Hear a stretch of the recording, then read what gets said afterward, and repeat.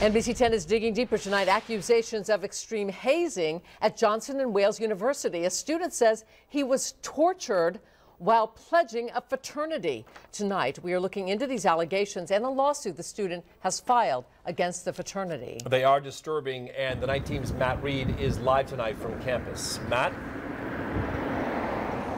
Patrice, Dan, the plaintiff in this lawsuit, was beaten so bad he said he couldn't sit or stand, and that the men he called his brothers prevented him from going to the hospital. These 16 pages describe in graphic detail what Johnson & Wales student Terrance Bennett says happened to him this past fall while pledging the Tau Kappa Epsilon fraternity, TEEK.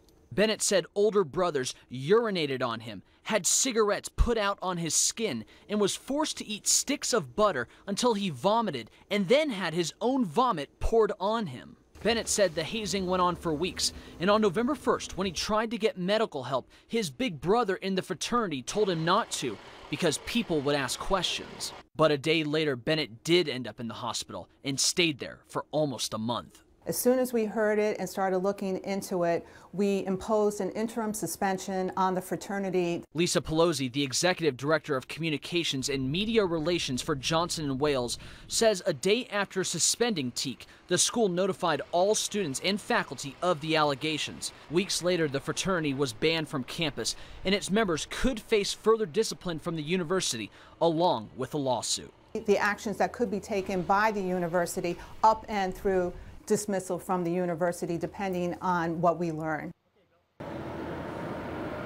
Now, we received a statement tonight from TEEK's nationals saying, quote, after receiving allegations of hazing, we conducted an investigation into the Tau Mu chapter of TKE.